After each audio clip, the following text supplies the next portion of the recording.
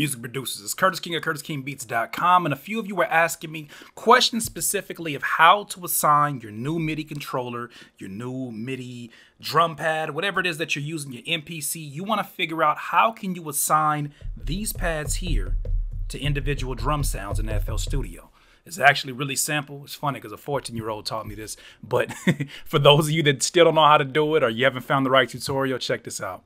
So first thing you want to do is make sure that your MIDI controller is hooked up, of course.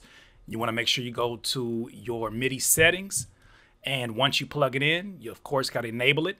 Once that's enabled, you exit out of here, and then what you want to do is open up a program called FPC.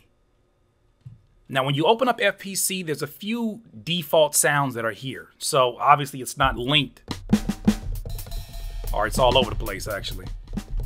And we want to get to where it's organized. So what we want to do is basically, if you want to add your own sounds, perhaps click up here, right click here, and then click on empty. Now you have an empty pad that you can basically add your sounds to. Now, depending on what your comfortability is, as you can see, this one has 8 different drum pads that I can push on. The way that it's set up with FPC specifically is that it goes in reverse order. So for instance, this right here would be the first pad right here, and then it goes basically in order from there. So it'll make more sense when I actually add the sound. So let's add a kick. I like to have the kicks right around here. And if there's anything that you want to change, say for instance the volume, you can change the volume. You can actually add layers on top of that. You could change the individual volume of those. You can actually change the pitch if you wanted to, or reset it. And you could change the panning to wherever you want it. But for right now, we're going to add the kick there. Let's add the snare. It's one of my favorite claps. So let's go ahead and add that there. Maybe add that.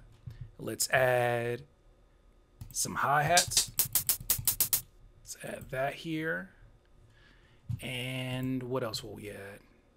Let's add a snare just for the heck of it. Okay.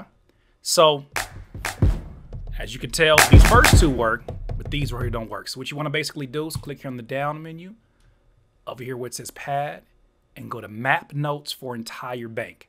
Click on that once, and then what you want to do is press each and every key in order from bottom to top. Okay, now everything's assigned. So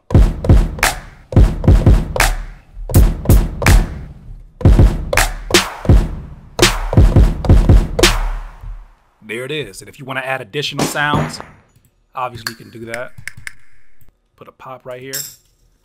Put a cymbal there. And once again, that process is basically to map the notes.